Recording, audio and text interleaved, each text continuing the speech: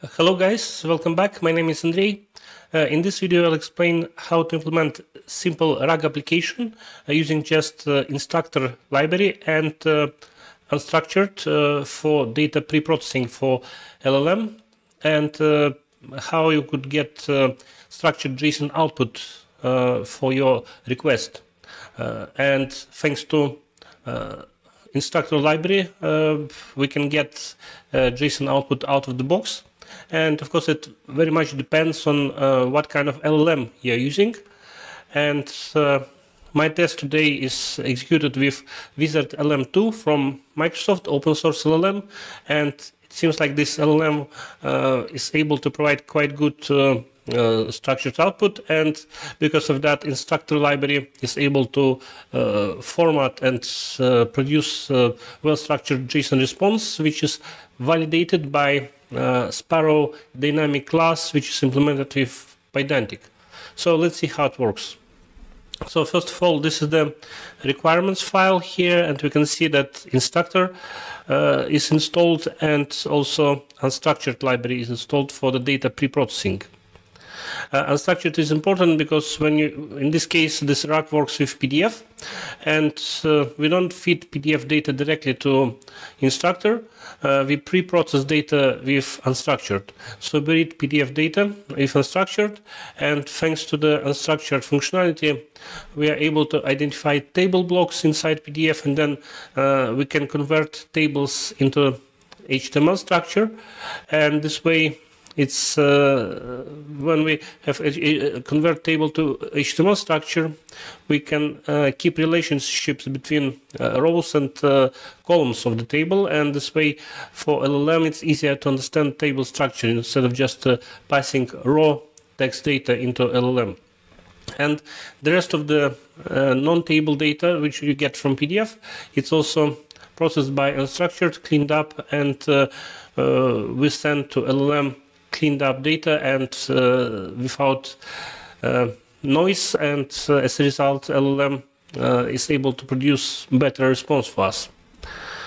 Okay, so that's about requirements, and this is the sample output that we get through Instructor and Unstructured. And in this case it's important to mention that in this RAG I'm not using VectorDB, and I'm not using Ollama index or LangChain, so it's only Unstructured and Instructor.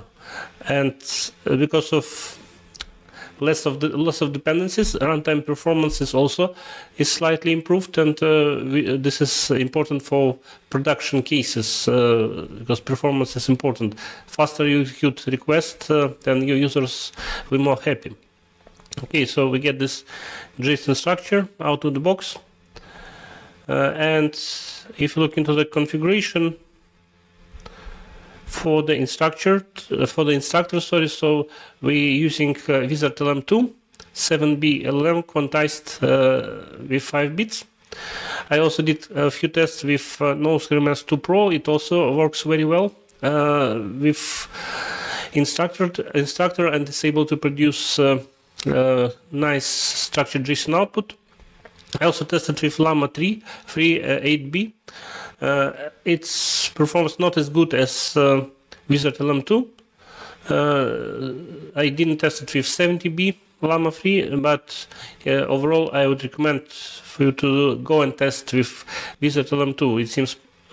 It seems like it producing quite good results for the JSON data extraction from the document. Okay, and now let's go through the code. And this is Instructor script. It's located over here, and this script implements Sparrow agent. You can implement inside Sparrow different agents with different technologies, and this makes Sparrow quite unique, that it handles different technologies like plugins basically, or agents. Okay, so we have this interface here, run pipeline, which interface method run pipeline here, which implements actual logic for the agent. So in the first step, we, for example, we're using Unstructured here to extract elements. Then in the next step, we are converting elements retrieved with unstructured to the text data. And in this step, if you go to the method, we convert elements to JSON, and then we process JSON file. And when we get elements with unstructured, structured assigns certain types for each node of the data, so we can understand if some block is stable, title, narrative text, or in some cases uncategorized text. And then if it's a table, then this option to return entire table block as HTML with divs and all the HTML elements. And as a result, this will make LLM process this piece of data easier, because it will understand relationship between rows and columns out of the box. So we do all this processing here, and load the text data. Right, and then we get like a plain text data. We don't need to do any embeddings or whatever. We execute a query with instructor here. Before that, we construct dynamic response class based on the input parameter names and types. And we pass this dynamic class into the execute query method. Inside execute query, we're using standard API from Instructor, and we're using Ollama because we execute LLM locally, and Ollama supports mock of OpenAI API, and this is with this API Instructor works, and as a result, it can work with Ollama as well, because we pass base URL which points to local Ollama instance.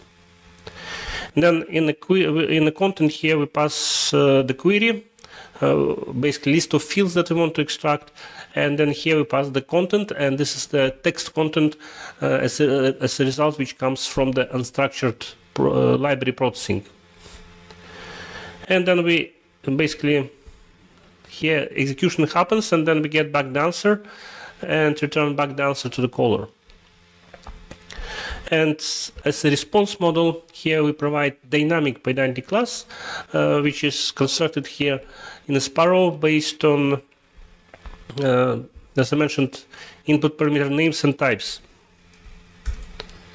Okay, if you go back to execute query, it's here. If you go to build response class method, so we can see that we're using query inputs and query types as strings, and we're using pedantic create model method, and we construct dynamic class over here. Okay, and then at the end we get back result and print it out and return it back to the caller. So this is how it works, and the great thing is that we don't need vector DB, we don't need manually run embeddings, and we are not using a framework like Llama Index or LangChain, which are good, but in some cases maybe too heavy frameworks to be used in some of the use cases. And with Instructor, it looks like it's a lighter approach, and it works quite well, especially in a combination of powerful local LLM like WizardLM-2 or Nous Hermes Pro or Llama 3. So thanks for watching, and see you next time. Bye.